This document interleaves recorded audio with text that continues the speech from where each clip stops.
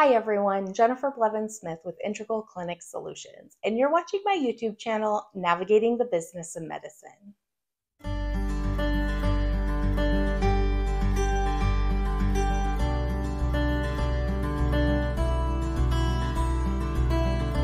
Today I'm going to do just a quick conversation, high level, about wearable medical devices.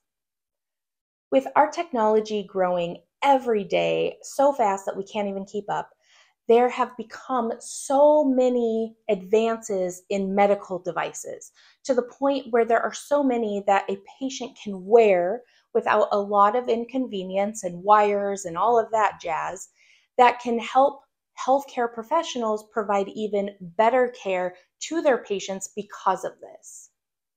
The Bluetooth technology is one thing that has really helped in this because it's helped with people being able to wear glucose monitors for diabetes, any kind of, we have the atrial fibrillation implants that people can wear or defibrillators in their hearts. We've had those for a while, but now there's even stuff that will regulate patients' heart rates, such as our smartwatches. It will let us know if we get into an irregular heart rate. Not all irregular heart rhythms, but some.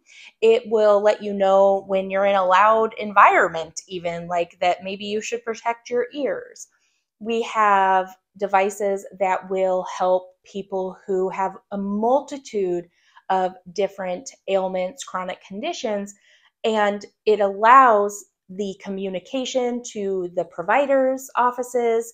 A lot of them will transmit the data directly to their chart and alert the doctor's office of those results to be reviewed and be able to make changes to medications or call the patient if they're concerned about something to do some kind of follow-up or testing. It allows for more quick responses when something's not going right, such as the glucose monitors that people wear on their arms or their stomachs that will let them know if their blood sugar starts getting too low before they start having a lot of symptoms so that they can try to eat something to boost it up before they start having really bad side effects.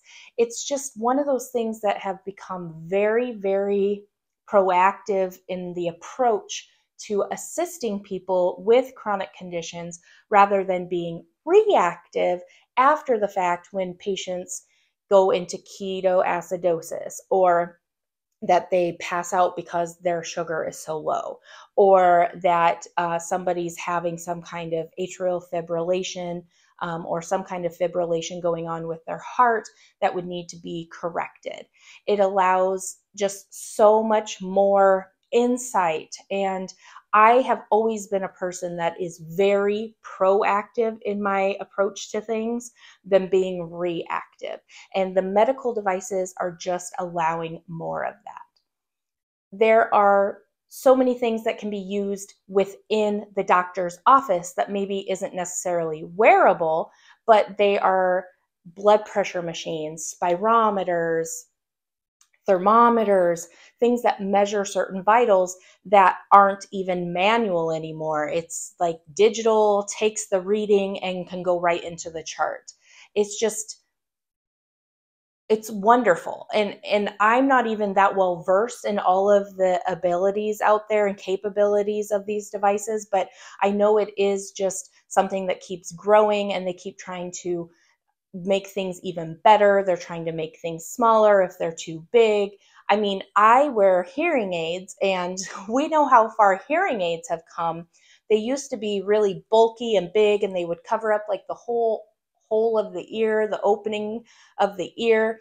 And now you can't even see. Like when I tell people I wear hearing aids, they are, one, shocked because of my age, but yes, younger people can have hearing loss, but two, because they can't even see them. Like, I mean, I'll take mine out right now. I mean, it's amazing. It's dark, so it blends in with my hair. It's just a small little wire, and then you have the speaker that goes inside my ear. It adjusts the amount of volume going into my ear. So if I'm in a really loud environment, it helps come down a little bit. I don't have to adjust it. And then it also, the technology goes with my head. So if I turn my head this way, it will focus the hearing stuff coming in more where my head is pointed so that I can hear it better. And then if I turn this way, it will adjust and it will funnel that noise from that angle into my head and my ear better. So it thinks that wherever I'm looking, I'm probably trying to hear from that angle, and it funnels it appropriately. It's just amazing. And these are like 7 years old, so I'm sure they're even better now. But a lot of people can even have them on their phones now. This one doesn't. I have to wear a necklace that connects Bluetooth, and then I can listen to my phone music, audiobooks, be on phone calls with it. But now people can do it all through an app on their phone with the newer ones. But yeah, I mean, the hearing aids are just a simple example of something that they have advanced so far. And just think about everything else that we've come around and come to for the other conditions that are going on. Now, the way insurance does or does not cover wearable devices is a whole nother topic. I could probably do a whole nother video on that. I can tell you that as an adult with hearing loss diagnosis, since pretty much I was a kid, insurance doesn't cover hearing aids for adults at all. It's all out of pocket, which is very unfortunate because my quality of life is significantly better with having hearing aids. My relationships with my husband, my family, because I can hear better now and I'm not so anxious all the time in loud environments, or when I go to big gatherings, I would just kind of nod and say yes. So, I mean, it's unfortunate it's not covered at all, but I was fortunate enough to be able to save to get them. I do think some wearable devices are covered by some insurances depending on the diagnosis and depending on the device that's needed. I'm sure the wearable glucometers are covered at some point or somehow with insurances. I don't know if they're covered 100%. I doubt it, depending on your insurance. And so that's hopefully somewhere that we're going to be moving forward. I would hope, fingers crossed, because it is improving people's lives. Their morbidities and mortalities have to be improving. I'd love to see the statistics with people who are utilizing this new technology to, again, be proactive instead of reactive with their conditions. If you have experience with wearable devices that are helpful in your practice or patients that you've worked with, please, I would love to hear from you. I would love to learn more about this. I'm very intrigued.